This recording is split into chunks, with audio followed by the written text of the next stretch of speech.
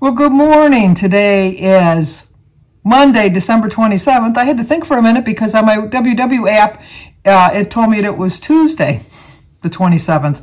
And I thought, no, am I looking at that right? I had to uninstall the app and reinstall it. It was some kind of glitch. But today is Monday, December 27th, and it's time for our weekly meeting highlights. And this week it's reflect on your journey. Boy, we need to reflect on my journey, definitely. But we always start off with how I did this previous week, Christmas week. Let's see how I did.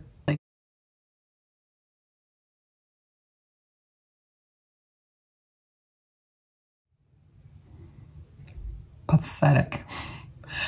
I had way too many Christmas treats, obviously, with a 2.2 gain, which brought me to 239, inching towards that 240. I absolutely refuse to get into that next set of digits because I know what happens after that. I get into the 50s and the 60s and the 70s, and then before you know it, I'm back up to the 304.2. So that was just devastating for me. So I gained 2.2. I still have a total loss of 65.2, which does sound impressive. And I am impressed that I've kept off 65.2 pounds, but I'm reflecting on my journey, as they tell me to do.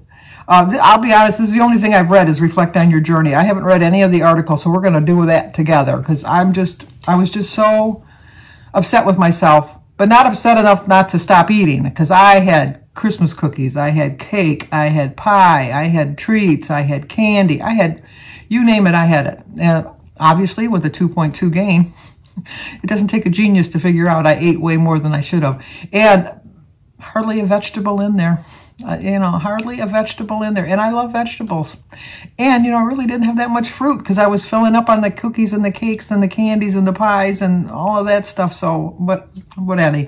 So reflecting on my journey, since last year on this date, because I did weigh myself last year on this date, I weighed 218 on that date. Today I weighed 239. That means that since last year, I gained 21 pounds in a year, which still sounds bad, but it sounds better than since September 9th, when I weighed 209, I have gained 30 pounds. 30 pounds in 3 months, 10 pounds a month. My goal is to try to lose 10 pounds, to lose 10 pounds a month, but no. I have to go the other way. I gained 10 pounds per month. It was devastating to me. It was absolutely devastating to see that number on the scale. And then when the number was kind of bouncing around and I'm standing really still thinking, oh, don't go into the 40s, don't go into the 40s, don't go into the 40s. And then when it hit 239, I thought, oh, thank you. And so then I got off the scale and I thought, you know what? It bounced around too much. You need to get a true reading. You need to get back on that scale. And I went, no, we're going to take that. Psychologically, I need that. We need that. And I thought, no, you don't. You need to see it. You need to see if it's actually true. So very begrudgingly, I got back on the scale and it was a solid 239. It didn't bounce around or anything. It just went right to that number. And then I thought, third time's the charm. I'm going to try it a third time because I've done that before when I've tried to lose weight. So, and it came up to 239. So that is my true weight this week.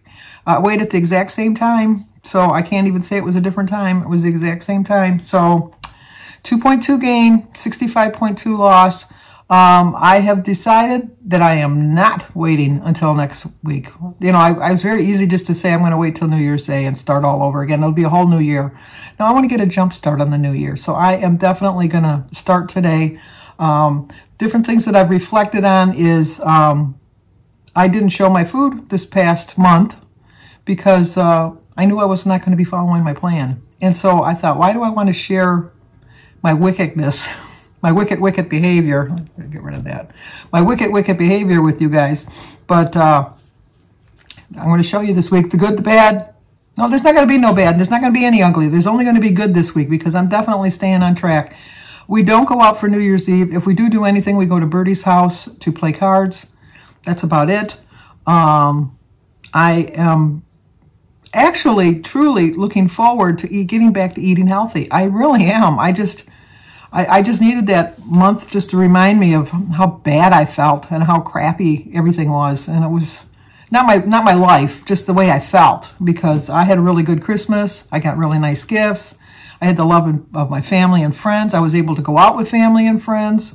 A little bit too much going out, obviously, with my weight. I didn't even track to see. I don't even know. I'll put right here how much I gained for the month of December, because I'm going to wait until December 31st to weigh to see how much I officially gained for the holidays, because I weighed myself the day before Thanksgiving with the plan of weighing myself the day before, on New Year's Eve, obviously, the day before New Year's, but to weigh myself on New Year's Eve. So on Friday, on my daily vlog, I will share with you how much I gained during the holidays. My first year ever since I joined Weight Watcher that I had a gain during the holidays. The only comfort I take in that fact, and it's not really, it's like, you know, like jumping on other people's pain, I guess. I don't know. But everyone I watch is having a hard time this Christmas season. I think because we couldn't celebrate last year, I think we're all a little bit overdoing it this year. So once again, I'm back on track. 6 minutes in. Okay, let's get on to the meeting. That's why you came here, not to hear me babble on. It tells you to reflect on your journey. Before you go back into making your New Year's resolutions mode, pause and look back on 2021. Learning from what you did and didn't do well can help you to better navigate your journey in the future. Plus, recognizing progress you've made can boost confidence that you can go into 2022 on a high note. I think that the fact that I did get down to 209, I was so close to my 100-pound loss. I was so close to getting into Wonderland. That is a high for me. It really was a high. I really was doing really well. I was really on a mission to get to my goals.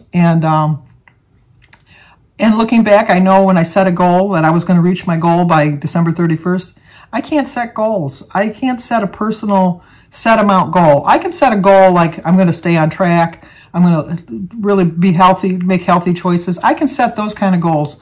But as soon as I set a specific goal, like I want to lose exactly a pound a week, or I want to lose just a half a pound a week, as soon as I set myself up for those goals, psychologically, I just doom myself. I don't know why. I don't know what's in me that does this, but reflecting on my journey for the past year, I have learned that I have to give myself a little bit of grace. Don't set any personal number goals or set by dates. Just strive to make the goal of eating healthy, making proper choices, enjoying my life, enjoying my friends and my family, having that occasional Starbucks drink, which I absolutely love, which is only 6 points. Also, just knowing that I can and will do better, and that I'm human, and that if I make a mistake, I make a mistake, and just move on from it and don't beat myself up from it. I don't take joy from the fact that other people are struggling just as much as me, but I take solace in the fact that other people are struggling just as much as me, because then I don't feel like such a failure, because I know that I'm human and I make mistakes just like everybody else, and it's been a hard year for everybody. And so I do take comfort in that, but I don't take comfort in the fact that they had gains too. I really don't. I wish that I was the only one that had a gain this year. I wish I was the only one that struggled. But unfortunately, that's just not what happened. Go on to the next page here because it says read more, and I think I'm losing the track. There we go. My computer's been acting up a little bit. It says look on the past month or the past 3 or 6 months to see what lessons you can learn as you head into the new year. Then come up with a plan to steer your weight loss and wellness journey forward. First thing they tell you to do is explore your successes, big and small. My big success for the past year, I feel, has been that I've been eating more vegetables. As much as I love, and we're not including this last month where I went bad. I'm just saying as an overall for the whole year. I've been eating more vegetables. I love vegetables. I have been incorporating them into my diet a little bit more. And I have found that the weeks that I've eaten more vegetables than fruits and grains, that I've lost better. So that's my plan. And the big thing that I think that I've pulled away from this year is that I can reach my 100-pound goal. I can get there. I can get into Wonderland. I came very close. I know what deterred me from getting there. Psychologically, I just didn't think I deserved it for whatever reasons. But I decided I deserve it. I deserve it more than I think. And so I'm going to definitely get it. What changes did you make and how did you make them? Like I just said, I incorporated more vegetables into my diet. I tried to eat vegetables at every meal. I am going to try to do that a little bit more this coming year. I'm going to try out new recipes. I'm hoping, my plan is, not, once again, I should make, like they say, God, you make plans and God laughs. But my plan is I want to do cook with me once a week of something I've never had, some new recipe that I'm going to look up that I've never had, and try to do that. So that's one of my goals for the year. How did it impact your journey? Like I said, the fact that I ate more vegetables helped me lose weight quicker. And what helped bring balance? I think that what helped me bring balance when I was on a good losing streak was how good I felt about my accomplishments, how easy it was to turn away from cookies and cakes and donuts and things like that. Way easier than it has been for the month of December, trust me. But I think I have brought some balance back into my life. And which shifts happened quickly and which took longer? Which took longer for me is to realize that sugar is just going to lead to more sugar, which is going to lead to more sugar, which is going to lead to more sugar. It just starts a vicious circle. I found that when I was eating the cookies and the candies and the cakes and the pies and the donuts and all of that stuff this month, that it never really satisfied my hunger, and it just made me crave more. And the more sugar I ate, the more sugar I craved. And I really think that if during that whole month of December, if I would have tried to eat like a snack of a vegetable tray or has some fruit, eat a little bit more fruit, which I could have got my natural sugar from, that it wouldn't have got me on that vicious cycle, because it's not like a true addiction, because I know that some people have told me that, like a true addiction is like for drugs or alcohol, things like that. I understand that. But I think in the same sense that an alcoholic gets triggered by having that first drink, I think somebody that eats too much sugar gets triggered by that first little bit of sugar that they put into their body, that their body really wants it. I know that, because I have alcoholism in my family, I know that they really do try, and they really can go a long streak without having any alcohol. But for some reason, they think that they can have just that one little drink and it's not going to trigger something inside of them psychologically, and it always does. And that's the same for me. I have a little bit of sugar and it triggers something in my brain, and I just think I have to continually eat more sugar. Now, is that a true addiction? I don't know. I just think that they say that people can be addicted to food, but unfortunately you need food to survive. If you're addicted to alcohol, you just don't drink alcohol, but you have to eat food. But that doesn't necessarily mean that I have to eat cake and I have to eat candy and I have to eat cookies. So I have to correlate the difference between that. The second thing they tell you to do is think about your challenges. What trials did you face? All of us face the same thing. Not silly. It's not silly. It's a serious thing. This pandemic, it's so serious. And just the fact that it's going on longer. How many of us, when they told us in March of 2020 that this was going to continue on until January, February, March of 2022, I will tell you that I was first in line saying, that's ridiculous. This is not going to last that long. Maybe a month or two, maybe 6, but it'll be done by then. No, we're coming into 2022 in just 5 more days. And so they were right in their predictions. And so I think that a lot of times we have to really pay attention to different things. And I think that another thing that the trial that I faced was just, I'm a very family-oriented person. The fact that I couldn't have my family come over every week for family dinner, that was devastating to me. I talked to them on the phone. We did our weekly Zoom calls. We did all of that. But I so thoroughly enjoyed getting together the holidays this year. I really did. It was just such a reminder of how much things in life we take for granted. And I think just losing weight, I think I took that for granted. I just took for granted that every week I'm going to get on the scale and I'm going to do well because I did well the previous week. That didn't happen so much. How did your hurdles impact your journey? Like I just said, it bothered me that I couldn't be together with family, and so I think I turned to food. Well, I know I turned to food. I don't know why I think I turned to food. I know I turned to food. And when did you struggle? Wait a minute. Where did you struggle when it came to balance?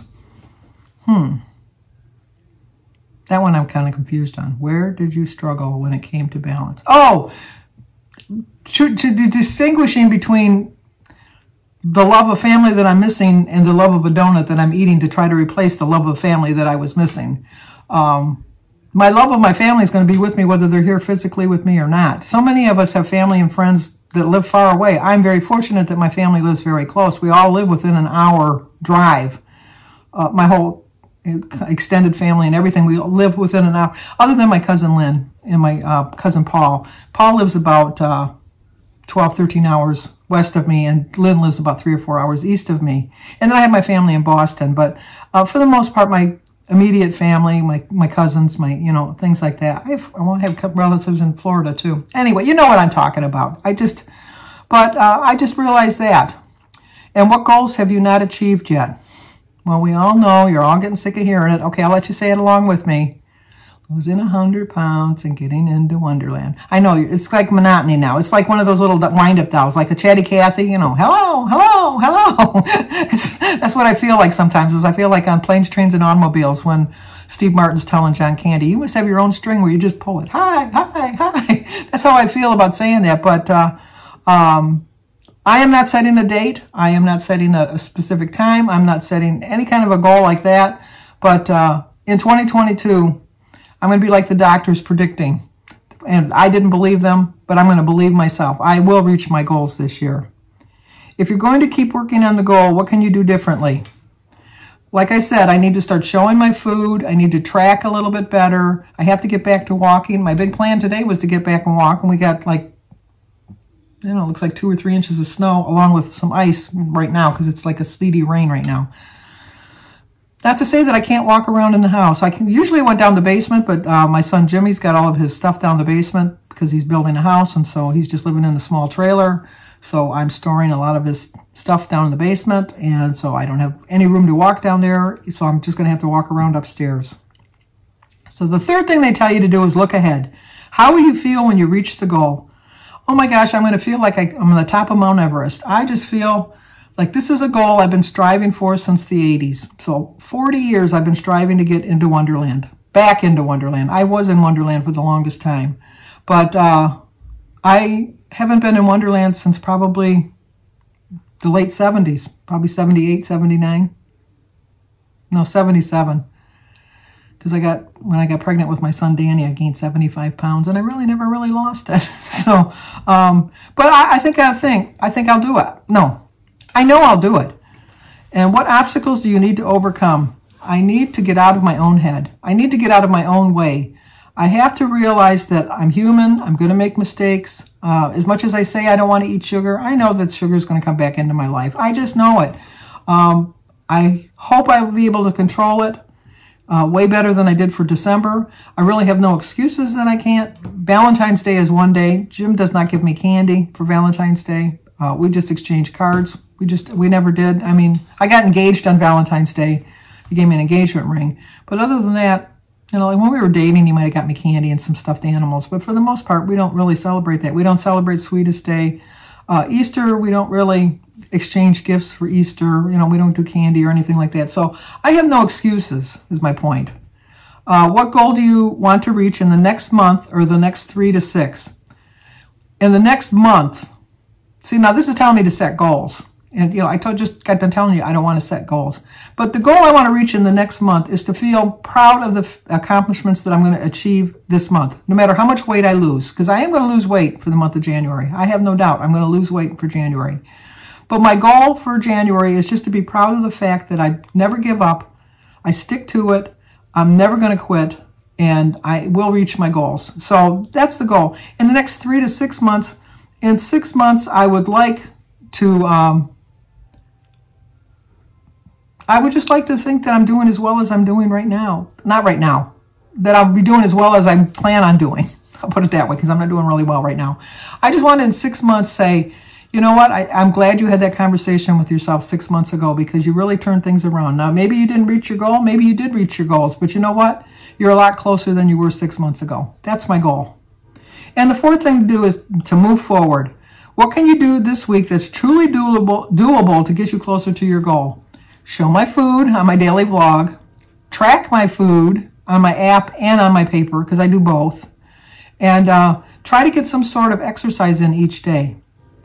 And what lessons from the past can help you nail it? Looking at my journal, seeing how much I've gained every week, steadily, up, up, up, up, instead of going down, down, down, down. So I need to look at the lessons from the past and realize that sugar is not my friend. It never has been, never will be. It's not going to replace any of the feelings or losses that I think that I have in my life as far as the closeness of being together with my family. My family's close even whether we're physically close or not. And how will you respond to any challenges? I definitely am going to keep track of the fact that I came so close to getting back into the 40s. I can't let that thought get out of my mind. To dive a little deeper, they say, see that new year up ahead? Before you zoom up toward your weight loss and wellness goals, consider taking a look back, learning from what you did do well and what you didn't do well in the past, and how you use balance to press on can help you better navigate your journey into the future. And of course, don't forget to celebrate all that you've already done.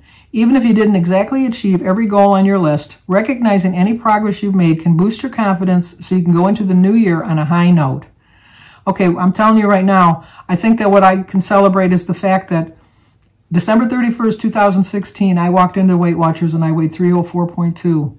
And I have never in my whole 5 years coming up this week on Friday, have I ever thought seriously. Now, I've had little dabbles of thoughts, but seriously considered. I've never considered. I've always thought, but I've never considered quitting. I will never quit. I will reach my goals. I don't care how long it takes. I will reach my goals. And that's definitely what I'm going to do. I'm definitely going to reach my goals. And I'm going to reflect back on the fact that I started off the year really well. I did really well up until September. And then for whatever reason in September, I got scared of my journey. I never wanted to quit, but something happened that got me scared. So continuing on. The recipe is for poached egg with hollandaise and bacon. Ugh. It's 6 points. Oh my gosh, on my plan. Anyway, I will not be trying this. I do not like poached eggs, first of all. Reduced calorie mayonnaise. Let me see. This is probably just a Zoom call. Nope, I gotta take this. I'll be right back. Sorry about that. It was my daughter. Anyway, a 1/4 cup of reduced calorie mayonnaise. A 1/4 cup, which I'll take mayonnaise. I know Joan's Pointed Plate hates it, but I love Miracle Whip instead. A 1/4 cup of fat-free yogurt. I don't like yogurt. A Dijon mustard, lemon zest, lemon juice, butter, vinegar, and eggs. Uncooked Canadian bacon, an English muffin, some tomatoes, and chives. See, I like the muffin, the eggs, and the Canadian bacon. None of the other stuff. So I'll leave the recipe at the end of the video if you want to try it out yourself to see if you like it. So anyway, I know I was a little long-winded today, so I apologize for that. But I ended up the week with a 239, a 2.2 gain for a total loss of 65.2. I do have faith in myself. I do believe in myself. I know I'm going to do better. I know I will do better, and I know I can do better. So how'd you guys do over the holidays? Am I the only one that did so miserably during the holidays? I hope I am. I really hope I am, because I would hate to have this feeling thrown on anybody else, because it's not one that you want to end the year with, but it's the one I'm ending my year with. So next year I'm going to have a better year ending, so we'll see. But if you're new to my channel, please subscribe. I do a daily vlog. I will show you my food every day starting today. I also do once a week, although I don't go shopping once a week anymore because I pretty much stocked up my pantry and freezer. But when I do go shopping, I show you my grocery hauls. I'm going to do a recipe of the week once a week starting in January. And then a tag video with my son Jimmy every Tuesday. And my meeting highlights every Monday. So, but stick with me. We'll see how this year is going to progress. So if you're new to my channel, please subscribe, leave a comment, hit the like button, share if you think somebody might like to see it. As always, stay safe, and please, please, please believe in yourself, because I believe in you. I know you can do it. I know you will do it. And I know you're going to inspire me because you give me so much support and encouragement. And the reason I still consider myself a success is because of all the support and encouragement you give me. If I didn't have YouTube, I know that I would not have accomplished as much as I've accomplished in this last 5 years. So thank you so much.